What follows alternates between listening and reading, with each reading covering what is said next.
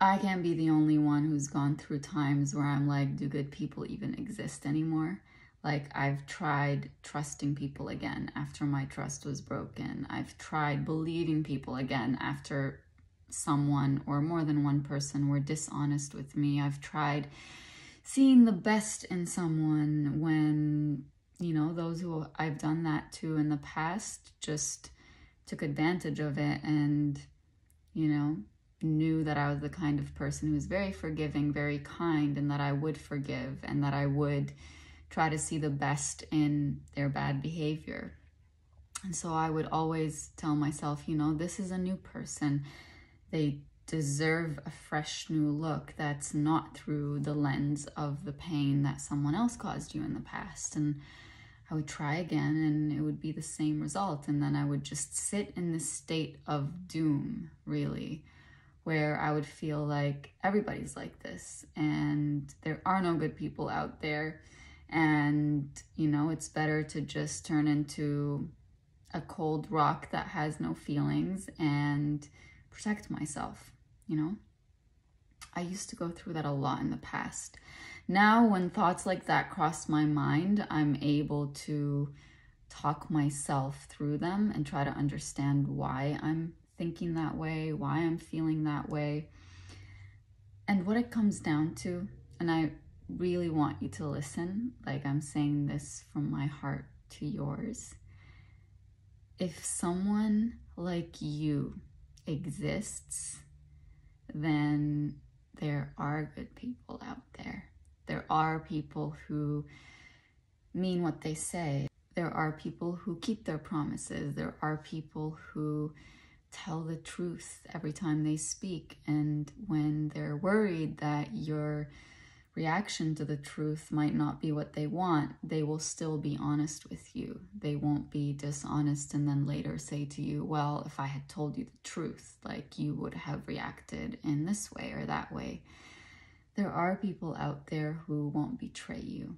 There are people out there who will see the goodness in you and the kindness in you and say, that's so beautiful.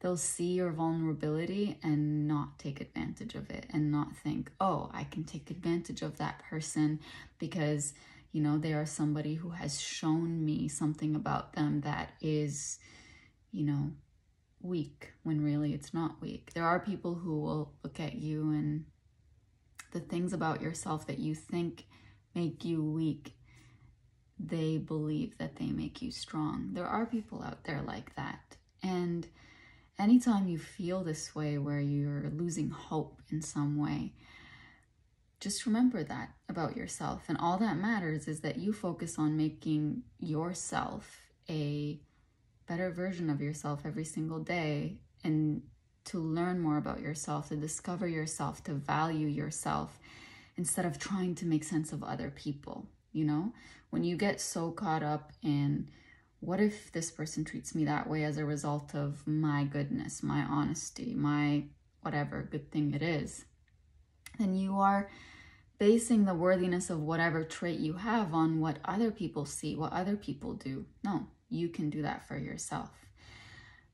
I used to always go through moments in life in general where I would have that doom as well. Like, for example, when I would think of climate change, I would think the same thing. Like, what's the point of doing anything? There's billions of people out there who don't care. There's celebrities who, you know, are very reckless with their decisions when it comes to the environment. Like, what is one little thing that I'm going to do going to make a difference in? And the thing is, there is hope out there that if we look for it, we will find it. There is information out there that if we were to seek it and hold on to it, it would really make a difference. Like, I didn't know this, and maybe you didn't know it either, but last month, the Inflation Reduction Act in the States became law. And you might be thinking, well, what does that even mean? I didn't know what it meant either until I looked into it. But it really means that by 2030, the US will be able to reduce its emissions by 40% less than what they were in 2005, which is incredible. It means that by 2050, the goal of net zero emissions is actually possible. And when I read that, I was like, oh my God, like everything I'm seeing on the news that is just evidence that we're headed towards doom. Like, what's the point of really doing anything that has to do with the environment when you see all these catastrophes happening all over the world? Well, here's a glimmer of hope. And it's the same thing when we look for evidence that every person out there is bad and every person out there is going to hurt me. Every person out there is going to somehow betray me or walk away or, break my trust or whatever it is, right? When you look for that evidence, that's what you'll see. But when you look for that hope, that's also what you'll see. And when you focus on you carrying that hope and working by it and carrying it forward, that's all that matters. That's all that's in your control. You cannot make people good people. You can make yourself a good person, a better person. You cannot make people tell the truth. You can work on being an honest person yourself and valuing that honesty within you. You cannot make people choose to be there with you for as long as they've promised to be there with you. What you can do is learn more about yourself, to value yourself enough to not equate your worthiness by how willing someone is to stay, right? So the next time that thought crosses your mind, like there aren't any more good people in the world, just look at yourself in the mirror and say, I am evidence that there are good people out there in the world. I hope this helps.